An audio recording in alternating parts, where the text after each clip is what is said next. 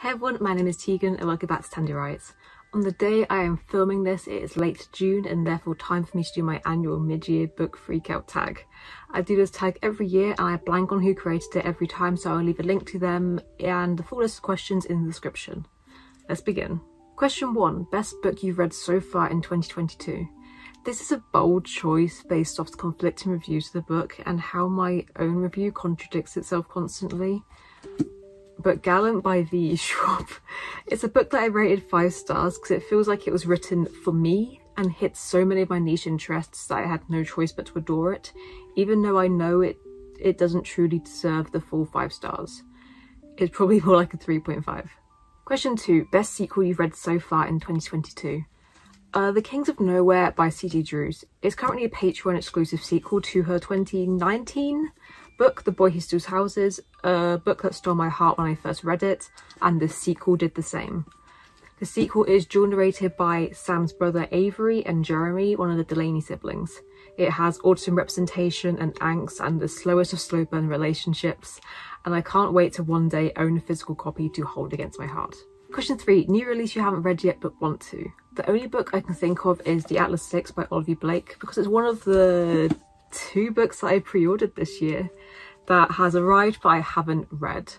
I think the hype scared me off for a while, but I'm feeling the urge to pick it up again soon. I am also in awe of her career as a self-published author myself, and I can only hope that I find an ounce of her success in the future. Question 4. Most anticipated release for the second half of the year. Foul Lady Fortune by Chloe Gong.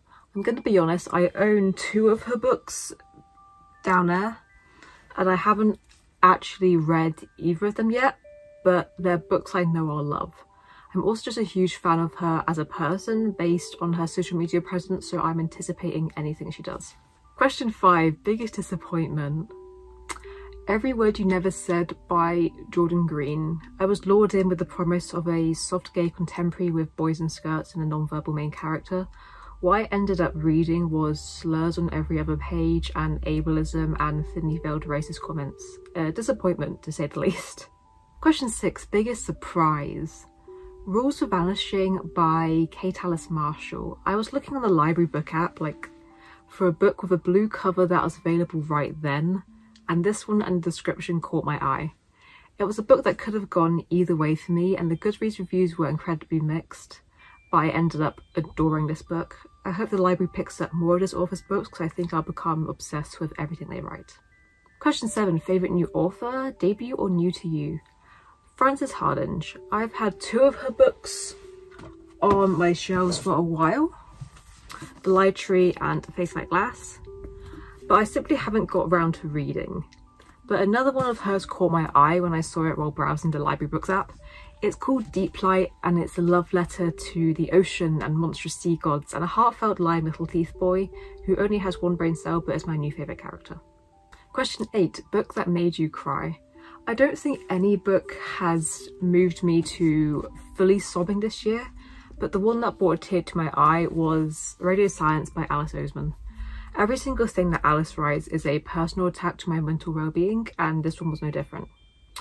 There's something about her books about university that hurt a little more than the rest, especially as the uni experiences she writes about mirror my own. Question 9. Book that made you happy. Every single book I've mentioned so far, except for the disappointment, made me happy. I'm easily entertained and love hoarding my little piles of paper. If we're being selfish for a moment, I think the book that makes me the most happy is my own book that came out in June, Paper Forests. This book is my soul in paper form and I can't wait for someone to fall in love with it. I don't even own a final copy yet. Question 10. Most beautiful book you've bought so far this year or received. This is cheating because I don't actually own a physical copy yet, but it would be The Girl Who Fell Beneath the Sea by Axio. I read an advance copy back in January and I'm devastated that I didn't have a physical copy of the book to gush over because the cover is gorgeous.